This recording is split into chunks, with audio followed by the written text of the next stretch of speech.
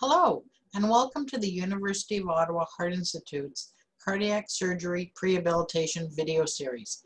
My name is Kathy Caldwell, and I'm a nurse in cardiac rehab here at the Heart Institute. As you follow this video series, you can use the Waiting for Cardiac Surgery and the Cardiac Prehabilitation guides for a reference. Both these guides are available in English and French and can be accessed through the Surgical Triage Office or on the Heart Institute website. And these are the books I'm referring to.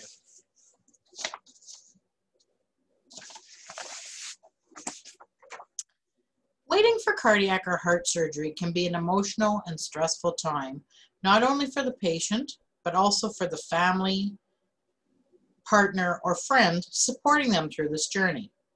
It is normal for not only the patient, but for the caregiver to worry and feel stressed. Therefore, this prehabilitation video series, or prehab as we affectionately call it for short, video series, was developed by the multidisciplinary team of nursing, physiotherapy, social work, and dietetics to provide information and education to help you better prepare for your upcoming cardiac surgery.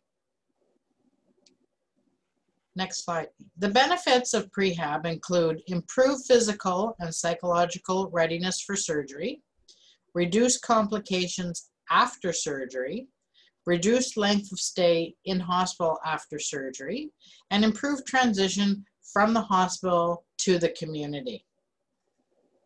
Next slide. We have divided this presentation into 4 parts so that you are able to view the information in shorter segments. It is important that you view all 4 videos as they are equally important in preparing you for your upcoming surgery. The slide you're viewing right now works as a table of contents so you can break down into different sections. We hope you find the videos informative and helpful. It is a privilege for us to be involved in your care. Please remember that we at the Heart Institute are here for you no matter what. Don't ever hesitate to reach out to us. Our first speaker today is Regan Kiefer, and Regan is the Senior Physiotherapist in Cardiac Rehab. Thanks, Kathy. Hello, my name is Regan Kiefer, and I'm a physiotherapist here at the University of Ottawa Heart Institute. I'm here today to tell you a little bit about what you can do to help prepare yourself for heart surgery and what you can expect from physiotherapy through this waiting time as well as during your recovery.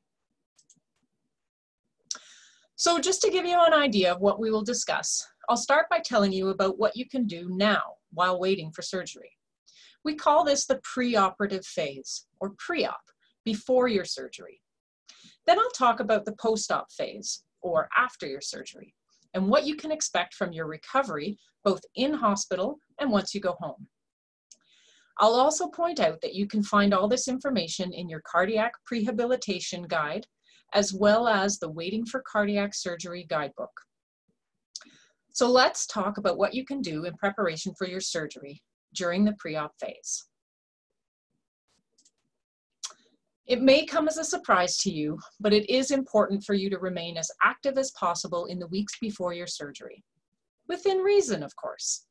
The better you are moving before your surgery, the quicker and easier your recovery is likely to be afterwards. The important thing is to not bring on your cardiac symptoms. These will be different for everyone, but may include chest pain or angina, shortness of breath, fatigue, lightheadedness, dizziness, or nausea. So please always listen to your body. Do what feels comfortable and easy, and do not push yourself. Keep in mind, exercise does not need to be strenuous to be valuable. Walking is one of the best cardiovascular exercises you can do, whether you have heart disease or not. It's cheap, adaptable to almost everyone, and requires very little equipment. Our recommendation is for you to try a short walk every day while waiting for surgery. Keep it easy and do only what you feel is manageable without bringing on your symptoms. Think of it as maintaining what you've got, not training to improve. That part will come after your surgery.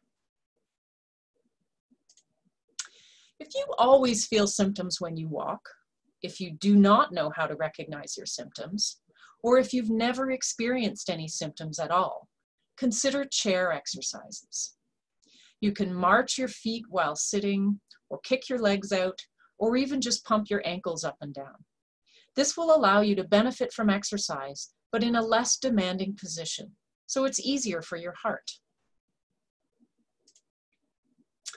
If walking more than 5 minutes seems like a lot to you, you may also consider an interval walking program, alternating short periods of walking and resting. Start with an interval of walking that you can manage, let's say 2 minutes, and follow it with a 1 or 2 minute rest. Repeat this pattern as many times as you are comfortably able. You can decide the number of minutes that best suit your ability. Remember, your activity should not reproduce your cardiac symptoms. You should stop if you feel any of the signs listed here or any discomfort. If these feelings do not go away with a few minutes rest, seek emergency medical services immediately. That means calling 911 or getting to the closest emergency department. Don't be afraid to go to an emergency department, even during pandemic times. By waiting to get medical attention, you are risking your life. And if you're noticing a change in any of your symptoms, please contact the Heart Institute Surgical Nursing Coordinator. This number is on the first page of your Waiting for Cardiac Surgery guidebook. So some aspects of your surgery may cause you some unexpected muscle and joint soreness. This can be from positioning during surgery or recovery time in an unfamiliar bed, and even from plain inactivity. In order to help you prepare and prevent some of this discomfort, we have created a pre-op exercise program for you to follow. This is included in your Prehab guidebook on pages 5 through 12. In an effort to save time today, I won't review each exercise. They are simple, clearly explained, with pictures and descriptions, and are very straightforward. You should try to complete them once every day, as tolerated. This shouldn't take you any more than about 10 minutes. Pay attention to how you feel after each session, as well as the next day.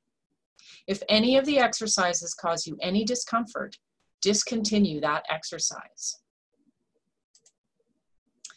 The one exercise I will review is the first one on page 5, called breathing. It's very simple, but with enormous benefits. You'll be asked to use this technique often in hospital following your procedure, along with coughing strongly to help clear your lungs. A simple way to remember the technique is to think of smelling a bouquet of your favorite flowers and blowing out your birthday candles. This breathing exercise is also a wonderful technique to use when you're feeling anxious or nervous. It can help distract you and calm you down. So here's a demonstration of that video, or of that breathing technique. Sit straight on a chair with your feet flat on the floor, back supported, and shoulders down. Take as deep a breath as you can through your nose and then breathe out through your mouth. Maintain good posture. Repeat 5 times. You can try to cough after this exercise to help clear your lungs of mucus. So now that you have an idea of what you can do in preparation for your surgery, we're ready to move on to the post-op phase. For most cardiac surgeries, your surgeon will need to cut through your breastbone or your sternum in order to access your heart. This incision is called a sternotomy. In order to protect this incision as it heals, your surgeon will set some limitations on what you can do with your hands and arms. We call these sternal precautions, and they are no lifting, pushing, or pulling anything more than 5 to 10 pounds for 6 to 8 weeks after your surgery. And your surgeon will let you know when you can resume normal use of your arms again. Now, 10 pounds doesn't seem like much, but it can significantly impact the way you go about your daily activities.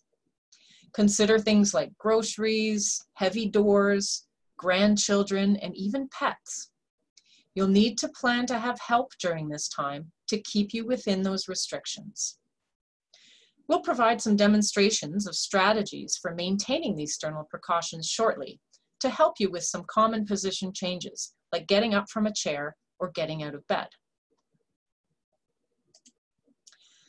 So when will a physiotherapist get involved? If you currently have any mobility challenges, we will arrange for a brief physiotherapy assessment in the pre-admission unit or when you come into hospital before your procedure. This will help our team plan for your stay, ensuring you have all the right equipment to help you get moving. This assessment would happen within your scheduled PAU visit, so you don't need to worry about arranging it. Following your surgery, physio will be in to assess your breathing and mobility on the first day after your surgery. We'll get you sitting up, taking a few steps from the bed to sit in a chair, and even walking a short distance on your first day. Don't worry, you won't be expected to manage on your own. We will be there to help you every step of the way. We do rely on all sorts of rehab equipment here in hospital to use with our patients. Don't be surprised, but many of our patients will use a walker for the first few days in hospital, just to give them a little extra stability. We provide this equipment, and trust me, you'll be happy to use it. Following the first day, our team will ensure you continue to progress towards your pre-op mobility so that we can get you home. And before you go home, you will practice the skills you need to move around safely at home, including walking, showering, and going up and down stairs. Get ready to work hard with physio. Changing positions presents a problem for many people when trying to follow sternal precautions after surgery. We call these position changes transfers. The following videos demonstrate some of the common ones and how you can do them safely. We recommend you practice these at home with your family or caregiver or whomever will be helping you once you go home, so that you'll feel comfortable with the techniques by the time your surgery date comes. You can return to this video anytime on the Heart Institute website to review these demonstrations as often as you'd like. So to begin, here is a video demonstrating how to safely stand up from a chair or the edge of the bed without using your hands.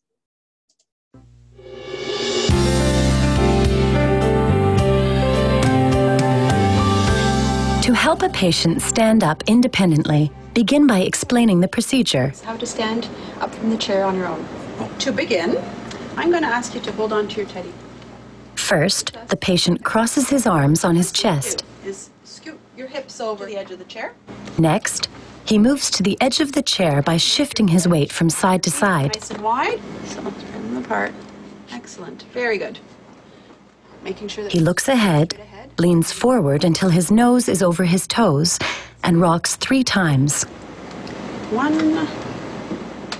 Then he uses his leg muscles to lift his hips off the chair, straighten his knees, and stand up. How are you doing? To summarize, explain the procedure to the patient. What we're going to do is, first thing you'll do, The patient crosses his arms and moves to the edge of the chair. walk them over. Excellent.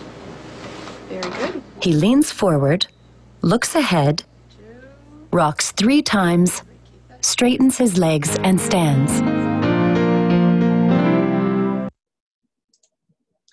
Some days you may feel a bit more tired than others. This next video shows how a caregiver can help you get out of a chair if you just don't feel you have the energy to stand up on your own.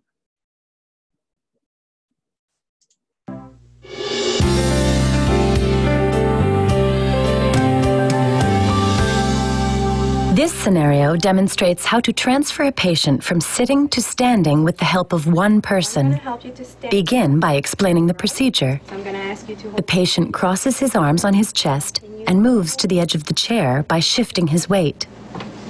Have the patient lean forward until his nose is over his toes and look ahead. I'm going to help you to stand. Use your foot and knee to help block the patient from sliding.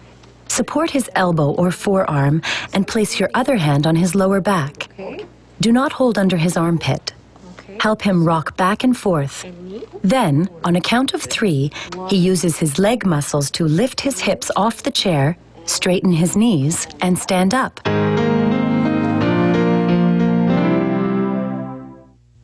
you ready to get back? To summarize, explain the procedure to the patient. The patient crosses his arms and moves to the edge of the chair. Block the patient's foot and knee and support his elbow or forearm and lower back. He leans forward, looks ahead, rocks back and forth 3 times, straightens his legs, and stands. 2 and 3. Stand up.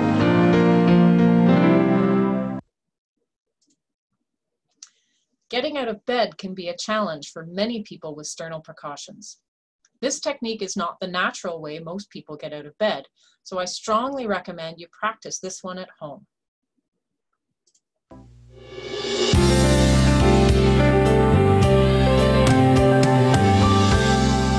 Good morning. Good morning. How are you today? Not too bad, thank you. Good. I'm here because I want to show you. To help a patient sit up independently, begin by explaining the procedure. I'm going to remove some blankets. Okay, yeah. Okay. Now, first of all, you need to hold your pillow. The patient crosses his arms on his chest, bends his knees, and places both feet on the bed. I want you to tuck your chin in. Okay. He rolls onto his side like a log and lowers his feet over the side of the bed. Now you can bring your To sit up, he uses his abdominal muscles and pushes lightly on the bed with his elbow, not his hands, and pulls with his legs against the side of the bed. That's good. Good. Now I'm here because To summarize, how to come in. explain the procedure to the patient. Okay. Okay. Good. He crosses his arms and bends his knees. I want you to roll. He rolls onto his side and brings his feet over the edge of the bed using his elbow, not his hands. He pushes himself up and pulls with his legs. And here again in this video, we demonstrate how a family member or caregiver might help you get out of bed when you're feeling just a bit weaker.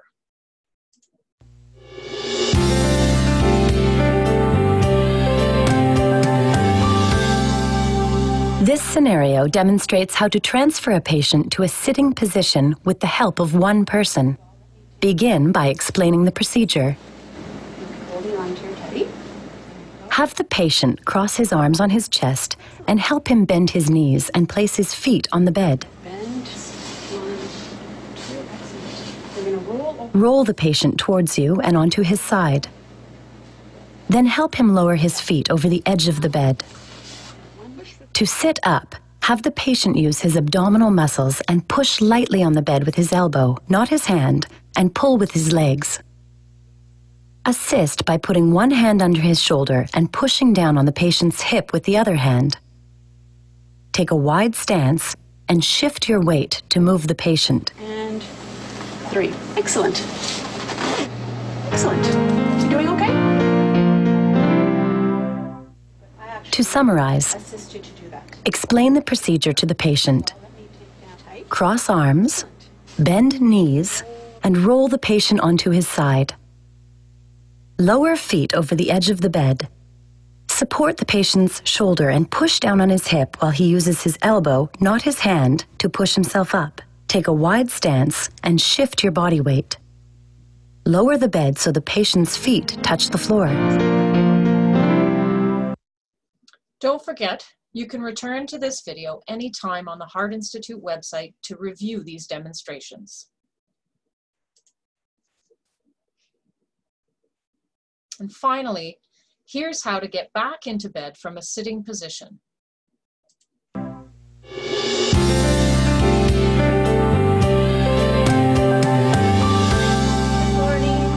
To help a patient transfer from sitting to lying independently, begin by explaining the procedure. Hold your teddy.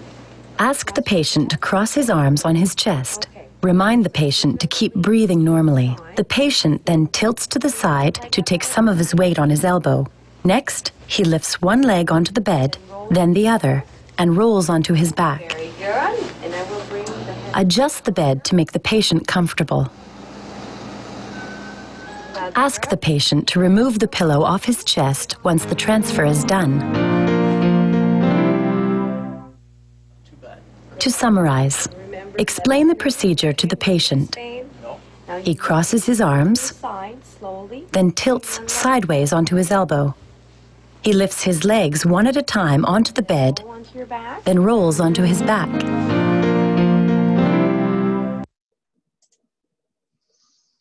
So prior to your discharge from the hospital, a physiotherapist will provide you with a daily exercise and walking program for you to do at home. This will include a simple morning exercise routine, as well as a gradually increasing walking program, designed specifically for you at discharge. You'll also watch the physiotherapy discharge class to help explain all the exercises and to answer any questions you may have. It will be very important for you to follow this prescription in order for you to build your endurance and get back to your previous level of function. Keep in mind, we all have good days and bad days. Your recovery will go up and down, but overall, you should see improvement as the weeks go on. So when it's time for you to leave the hospital, our multidisciplinary team will make sure that you have everything you need for a safe discharge home. If the team thinks you will need any specialized equipment at home, they will provide you with all the information you and your caregiver will need to make sure it's in place. Very few patients require private physiotherapy services outside the hospital after surgery. The majority of patients recover well by following the post-op program provided by the physiotherapist at the hospital until they begin a cardiac rehabilitation program. But for those who may need physio or any other services in the community, we can make those referrals and set things up. And finally, please consider joining a cardiac rehabilitation program near you. A multidisciplinary team can help you achieve optimal heart health by addressing all your cardiac risk factors. Available programs include physiotherapy, nursing, nutrition, social work, psychology, vocational counseling, diabetes management, and smoking cessation. With exercise counseling and education, we'll help you get back on your feet and help you achieve and maintain a heart-healthy lifestyle. There are programs all over the region and province that we can refer you to, including on-site, telephone, and virtual programs. If you're eligible to participate, we will reach out to you, but feel free to give us a call for more information.